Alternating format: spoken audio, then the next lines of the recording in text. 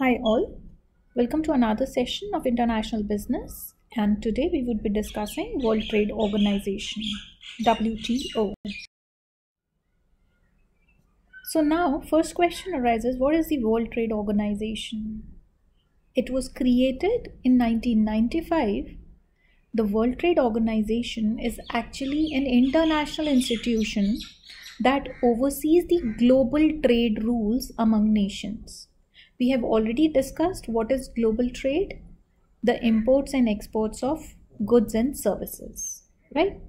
Now, it superseded the 1947 General Agreement on Tariffs and Trades, that is GATT, created in the wake of World War II.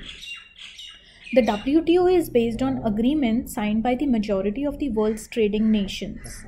The main function of the organization is to help producers of goods and services, exporters and importers protect and manage their businesses.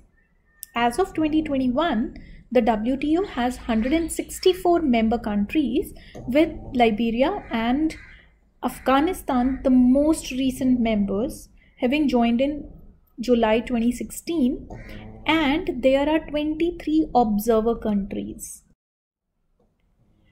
If we talk about the details of the WTO, where is it located? It is in Geneva, Switzerland.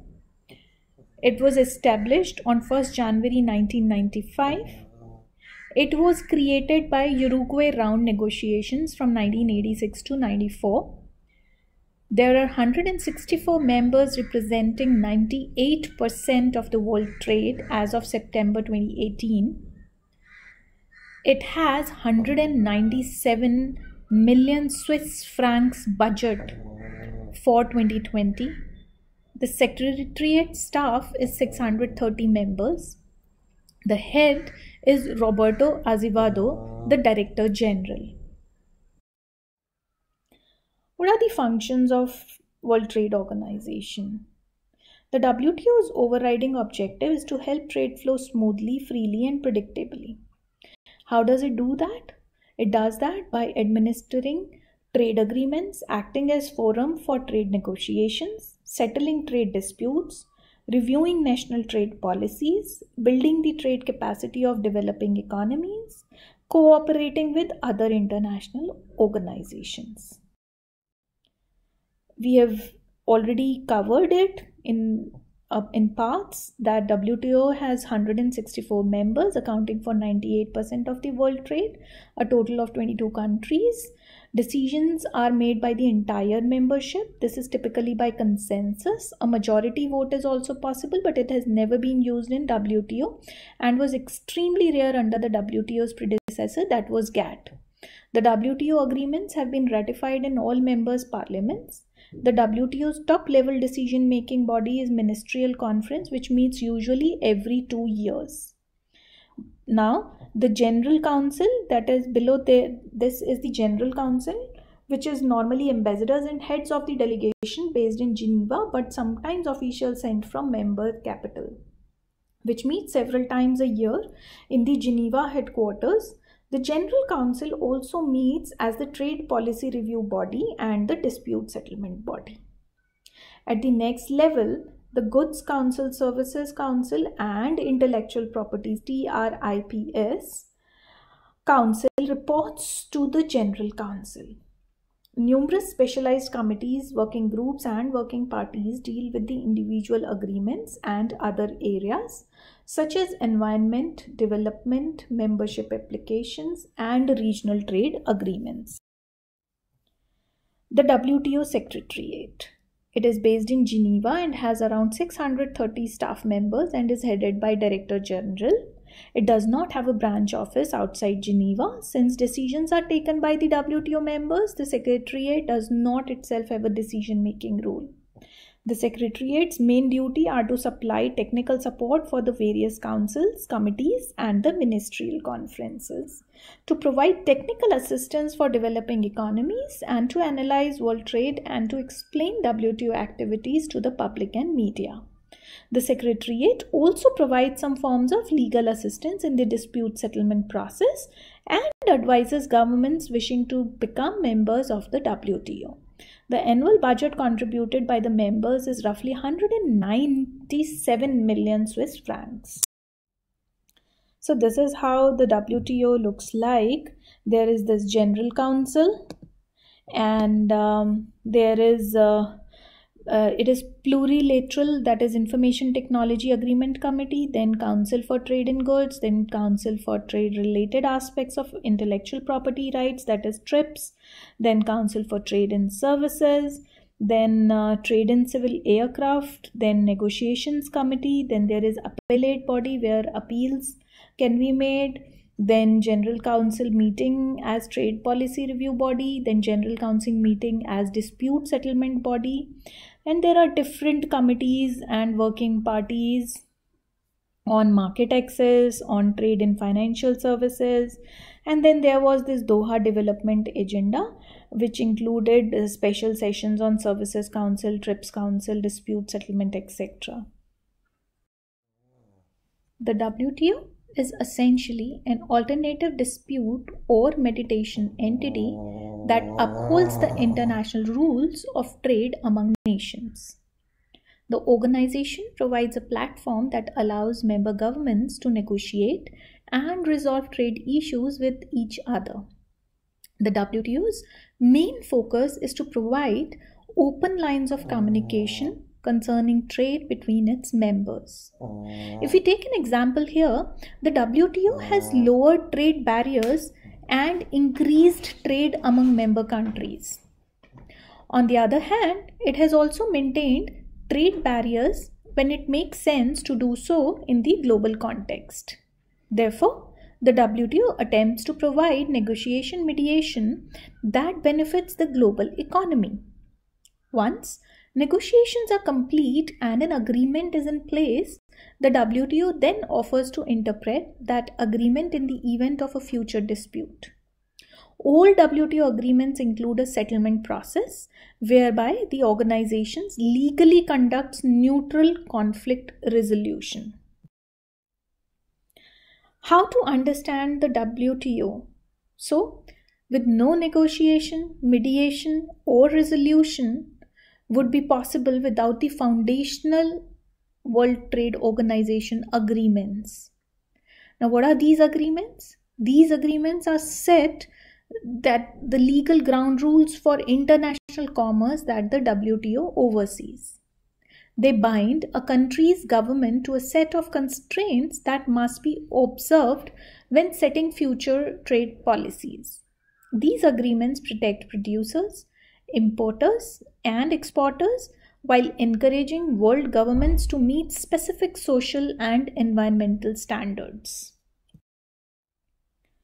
What are these global trade rules? Global trade rules of trade provides assurance and stability. Consumers and producers know they can enjoy secure supplies and greater choice of the finished products, components, raw materials, and services they use. Producers and exporters know foreign markets will remain open to them. This leads to a more prosperous, peaceful, and accountable economic world. Decisions in the WTO are typically taken by the consensus among all members, and they are ratified by members' parliaments. Trade frictions are channeled into the World Trade Organization's dispute settlement process, where the focus is on interpreting agreements and commitments and how to ensure that members' trade policies conform with them. That way, the risk of disputes spilling over into political or military conflict is reduced. By lowering trade barriers through negotiations among member governments, the WTO system also breaks down other barriers between people and trading economies. At the heart of the system, known as the multilateral trading system, are the World Trade Organization's agreements, negotiated and signed by a large majority of the world's trading economies and ratified in their parliaments. These agreements are the legal foundations for global trade. Very essentially, they are contracts guaranteeing WTO members important trade rights.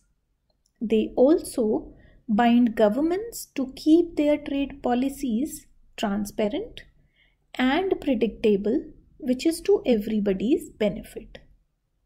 The agreements provide a stable and transparent framework to help producers of goods and services, exporters, and importers conduct their business. The goal is to improve the welfare of the peoples of the WTO members.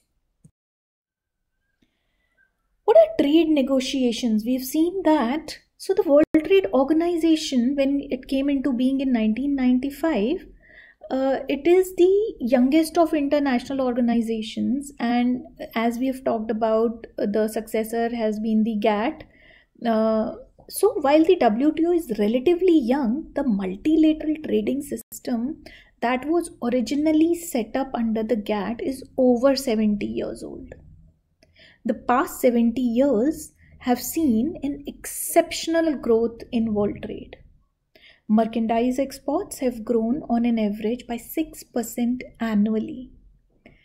This growth in trade has been a powerful engine for overall economic expansion, and on average, trade has grown by 1.5 times more than the global economy each year. Total exports in 2016 were 250 times the level of 1948. The General Agreement on Trades and Tariffs and the World Trade Organization have helped to create a very strong and prosperous trading system, contributing to this unprecedented growth. The system was developed through a series of trade negotiations or rounds held under General Agreement of Trades and Tariffs.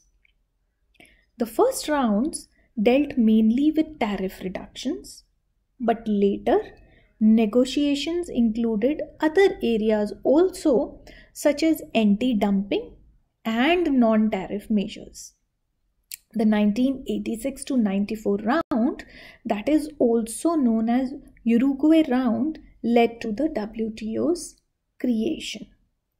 The negotiations did not end there. In 1997, an agreement was reached on telecommunication services, with 69 governments agreeing to wide-ranging liberalization measures that went beyond those agreed in the Uruguay round.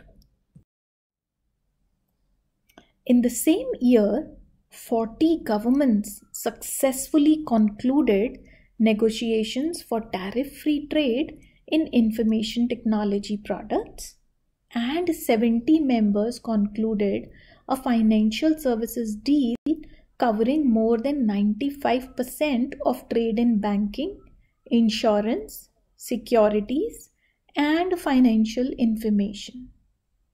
In 2000, new talks started on agriculture and services.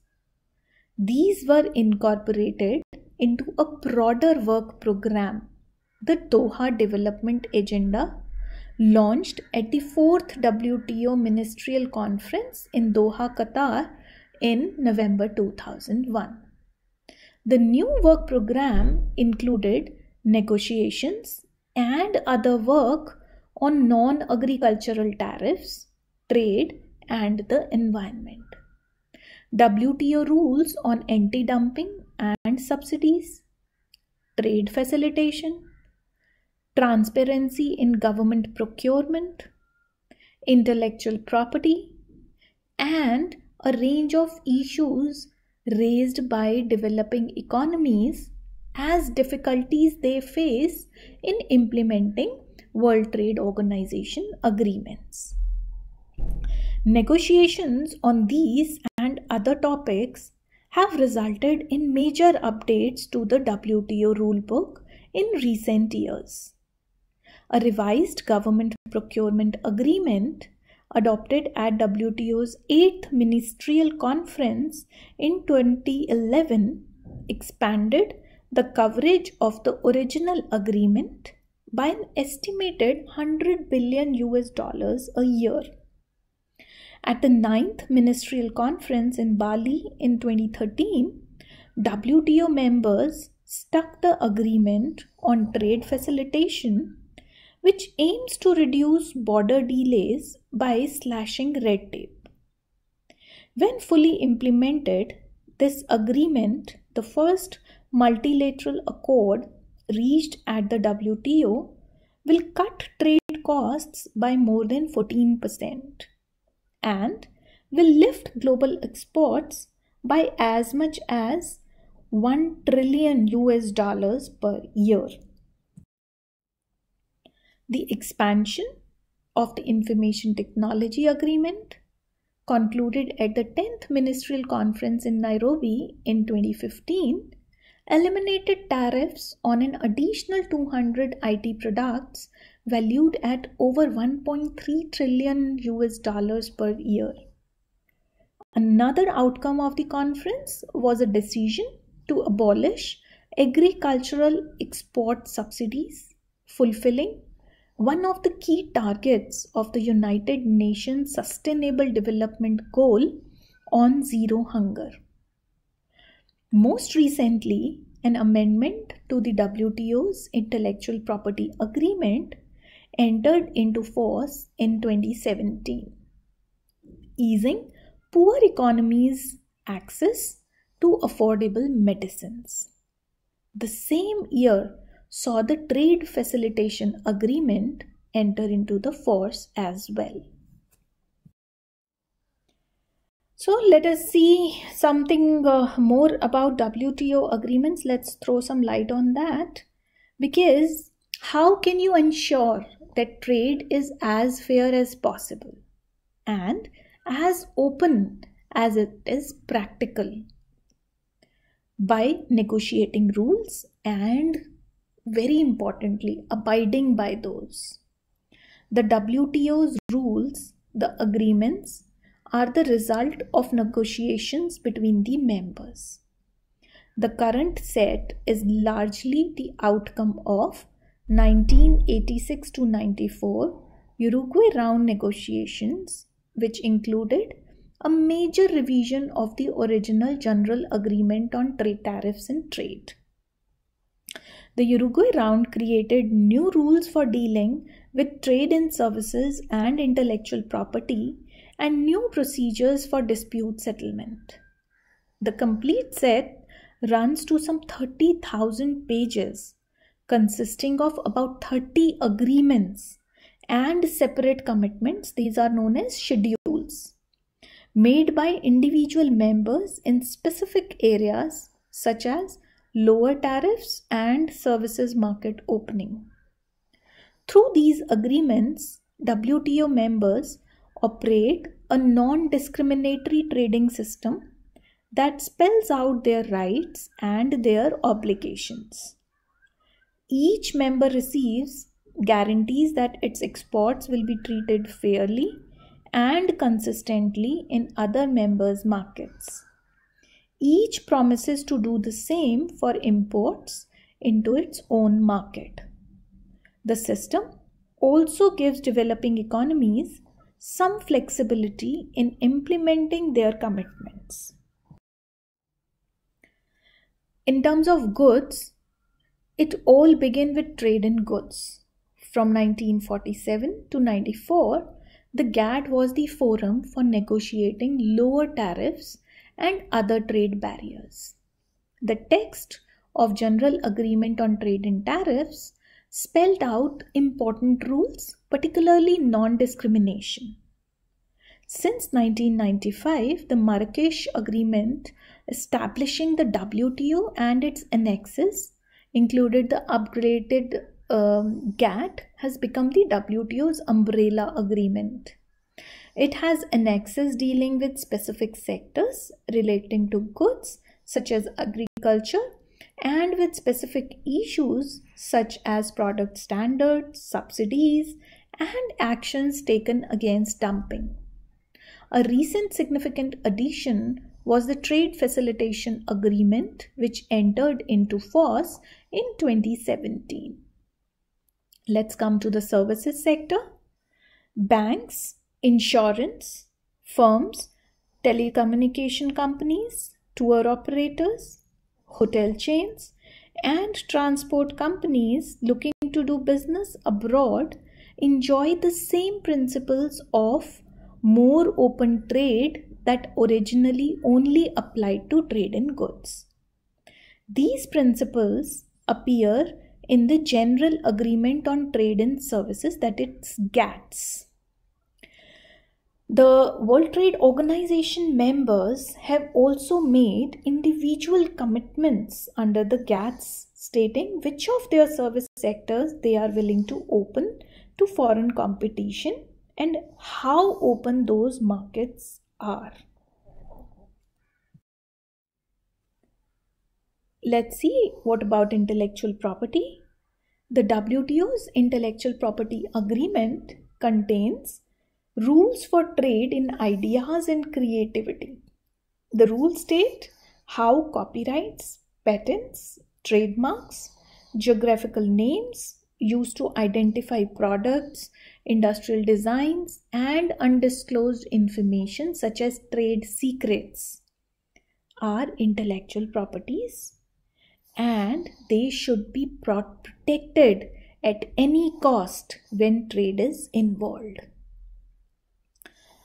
How does WTO settles the disputes?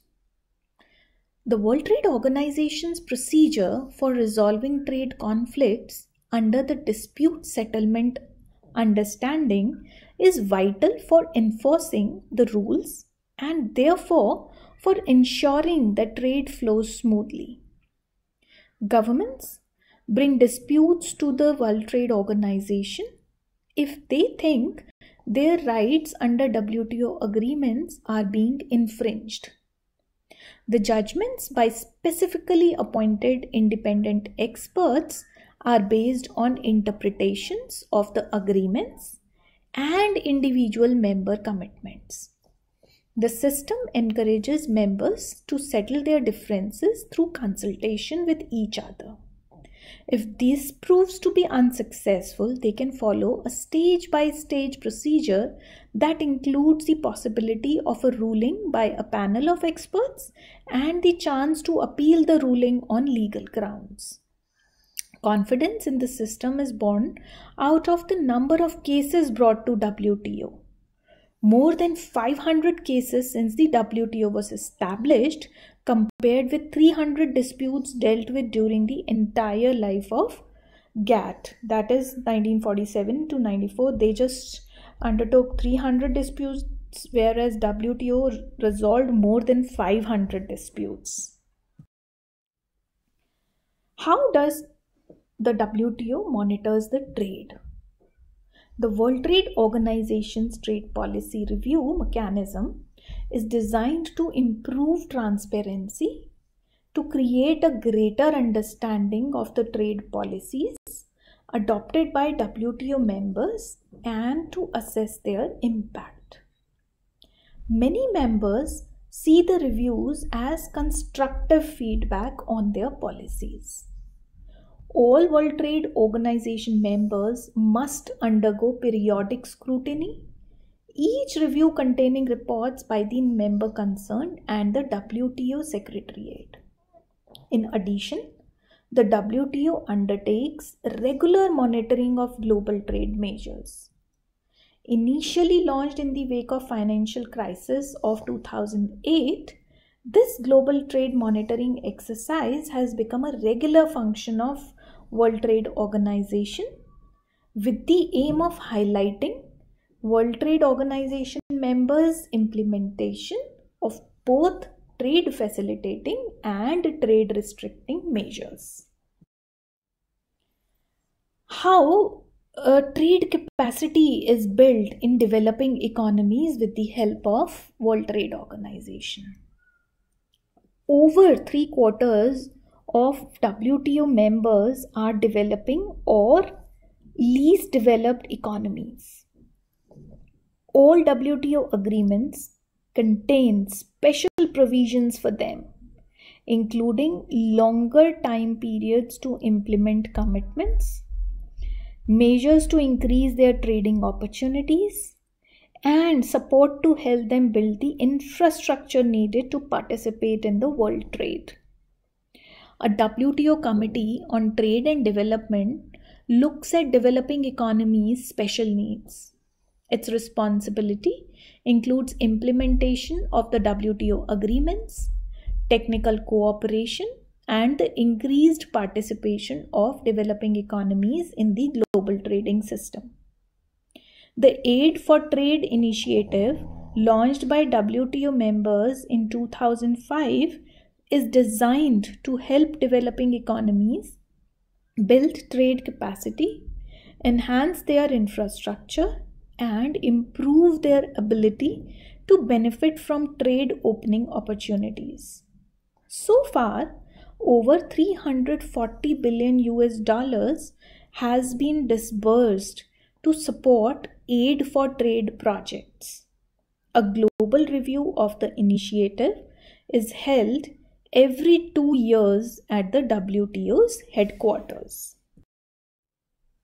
The Enhanced Integrated Framework, that is EIF, is the only multilateral partnership dedicated exclusively to assisting least development countries, that is LDCs, in their use of trade as an engine for growth, sustainable development, and poverty reduction.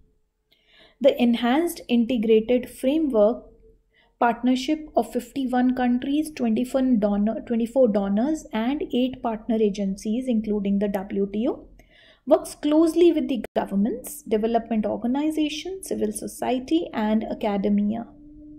The Enhanced Integrated Framework has invested in over 170 projects with $220 million committed to supporting the poorest countries in the world.